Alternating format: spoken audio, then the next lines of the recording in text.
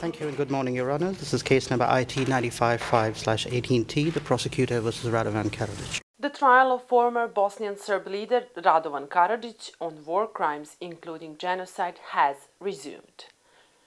And once again, the world's eyes are on this forgotten corner of the world, Srebrenica, Bosnia.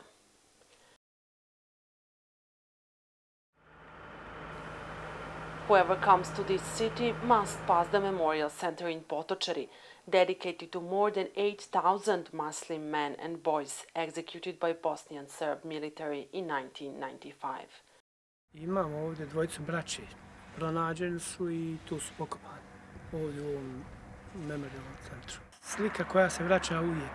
Kad god prođem tuda ili ako sam tu, vraća se ono od 95. I ti malte ne svaki detalj.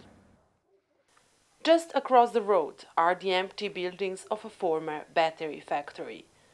In 1995, it was a United Nations base. After Srebrenica fell to the Bosnian Serb army, it became the site of many executions. People say before the war these balconies were full of flowers.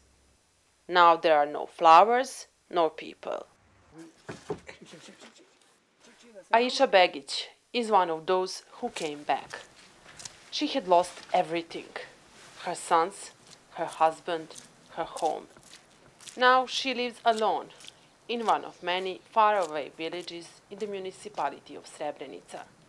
Živim ovdje 6 godina. Kad ustanem, pripremim 3 bunde, nase da se zagrnem, da iziđem ispod jorgana. Ne mogu da iziđem od zime. Ove naše vlasti 6 godina niko nama nije došao iz opštine meni voda da kaže kako ti živiš nano. Eto tuda sam živjela godinu dana, eto tuda. More than 6,000 houses were destroyed in the war. So far, less than a half have been rebuilt. Takvih zahtjeva mi još imamo 3200. To vam dovoljno govori koliko ova lokalna zajednica ima kapaciteta da popravi toliko stambenih jedinica. The Hajdarević family is one of the lucky few to get a house paid for by UN donations. But the house is all they have. Their oldest daughter, Fahrudina, is 14 years old. Ona išla neđe da se provede, da bi izašla, šta je znao, nikakvog uslova ne imao. Da bi ona imala odjeću, garderobu, kao neka druga djeca, sobu nema kao neka normalna djeca, da bi to ona, na primjer... Na čemu spavate? Na spušvanju. Nemate krevet? Nemam. After the war, nations and international groups pledged to rebuild Srebrenica. But today, 15 years later, no one in this city knows how much money came and where it went.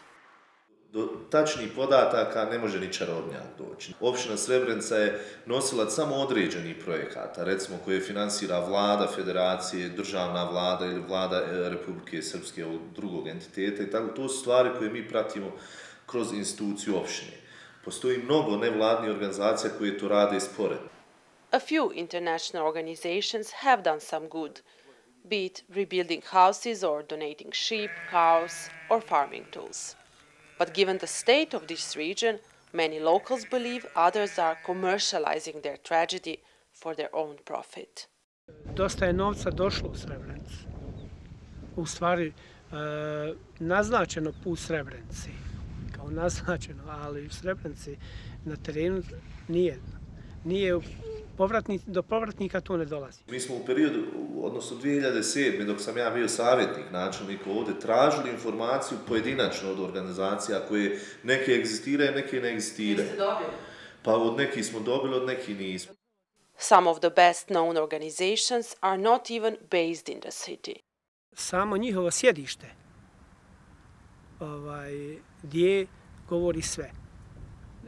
Njihovo trebalo sjedište da bude u Srebrenici. Pa bi oni malo bolje poradili na tom povratku.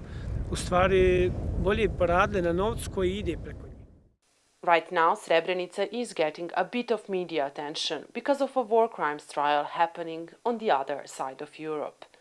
But once that is over, will Srebrenica go back into the shadows to slowly die out?